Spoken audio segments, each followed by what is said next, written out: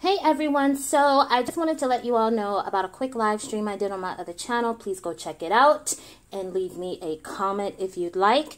And also make sure you're subscribed to my live stream channel with the notification bell on, okay? And the link to the channel will be in the description area and in the comment section below. I just did a quick live to address some things before I head back home. As some of you may know, my sister got married this weekend. She actually got married yesterday, had a very beautiful ceremony and reception.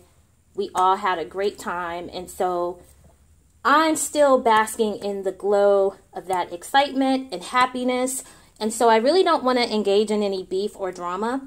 I do believe that there are certain situations that can be teachable moments, not only for myself, but also for other Black women.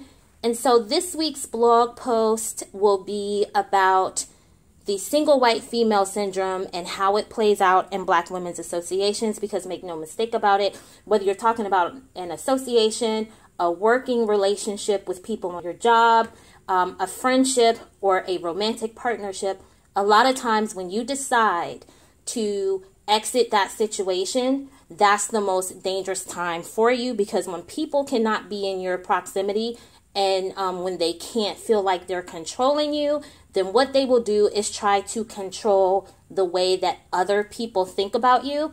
And so I want to discuss how this plays out in our associations with other Black women and how we can grow from this so that we're not constantly repeating these toxic behaviors, okay?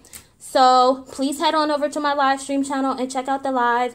And make sure you rate this upload and also comment, and make sure you're subscribed here. I hope you have a wonderful, wonderful week. Okay? Bye.